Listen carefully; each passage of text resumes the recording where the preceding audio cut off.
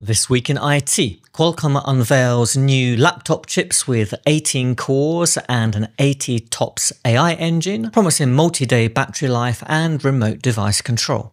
Meanwhile, Microsoft unveils free AI chat for Office and that it's opening its Copilot AI platform to Anthropic's Claude models. So stay tuned for all the latest.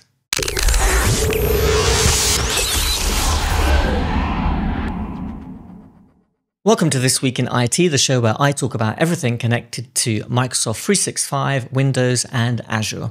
Today's episode is sponsored by our friends at Chaosoft. On Wednesday this week, Qualcomm announced its next generation of ARM chips for Windows laptops in the form of the X2 Elite and the X2 Elite Extreme. And they outline some of the features of these new chips, which they say will be coming to devices only in the second half of next year. So I suspect we're going to have to wait quite a while until we see any notebooks in the shops that actually contain this new hardware. So let's look at the X2 Elite Extreme to start with.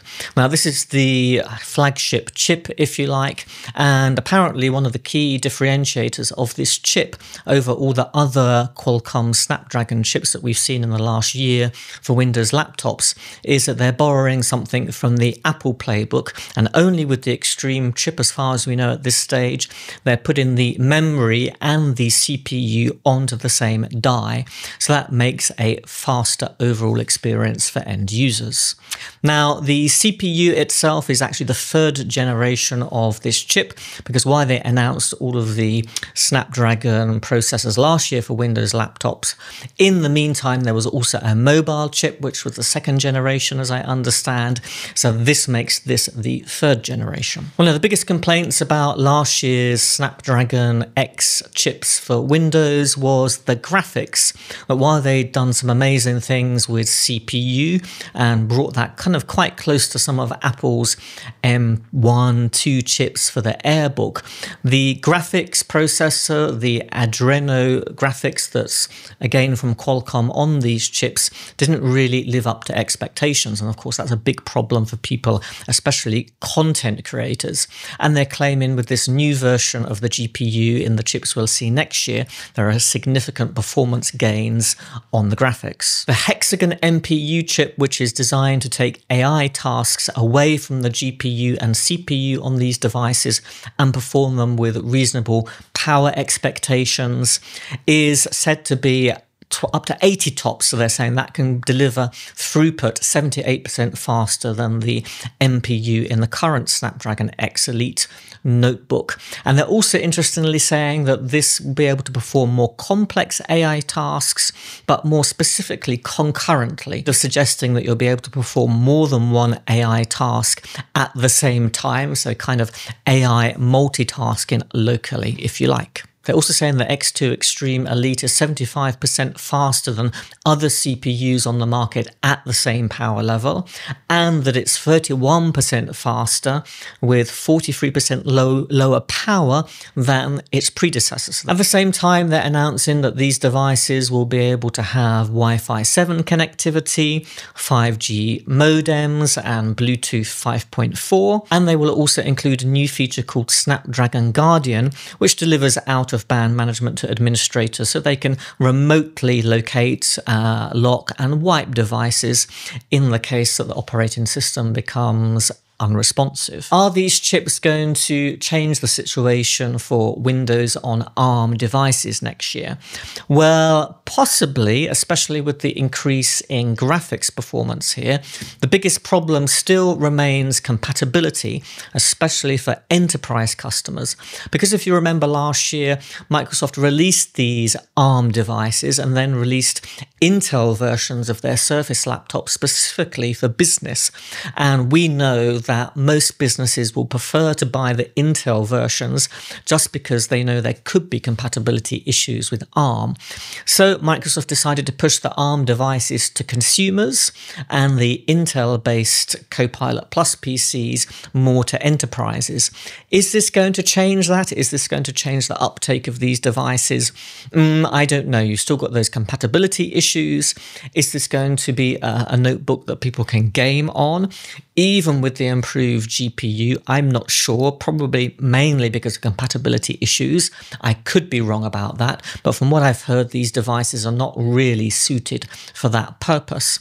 And of course, consumers are going to be a little bit wary of buying devices if they can't be sure all of the things that they use, whether it's software or hardware peripherals, are going to work. And I don't think this new generation of chip is going to change that necessarily.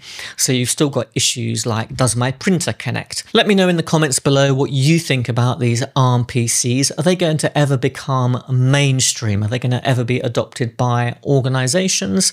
Do you think that it's worth the trade-off of compatibility for the battery efficiency and some of the other advantages that are only apparent on these ARM devices? Let me know what you think in the comments below. Before I go on to the next story, I've got a quick favor to ask you. As we go live today, we're on about 13,520 subscribers.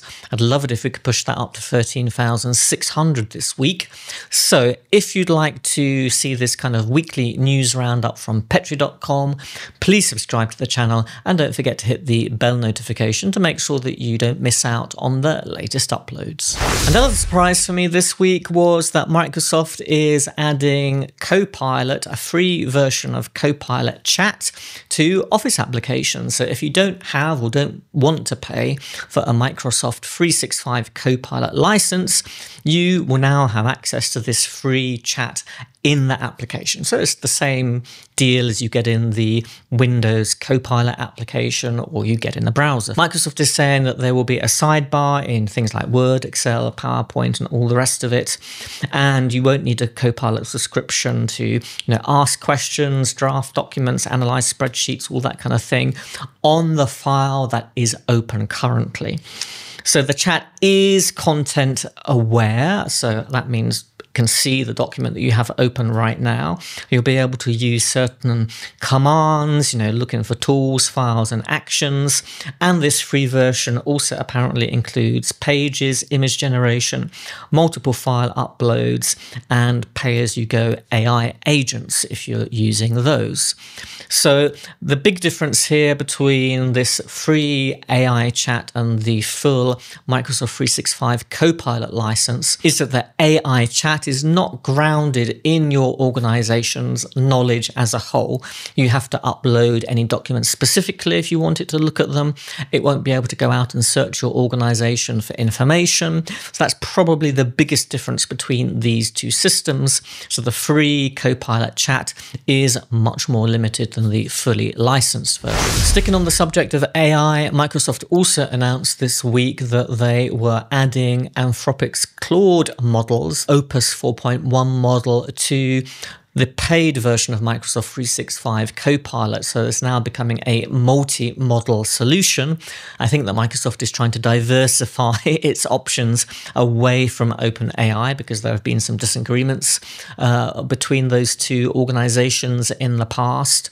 And they're saying, well, we're doing this, officially we're doing this because we believe that the Opus model is better at certain things and can give you better results, like summarization and reasoning. So it'll be interesting to see how that works compared to the ChatGPT based solution that we have in Copilot at the moment. As it stands, this feature is available in the Researcher Agent and Copilot Studio, but they say this Opus 4.1 model, the experience will be rolling out to other Copilot features in the coming months, and you'll be able to select which model you use via a drop-down menu. So I'm looking forward to testing that and to see how it differs from OpenAI's offers. I'm going to leave you with another video on the screen now where I talk about Copilot's return on investment, or rather its lack of return on investment, as Microsoft admitted last week, so do check that out. But that's it from me for this week. Thank you again to our sponsors at Chaosoft, and I will see you next time.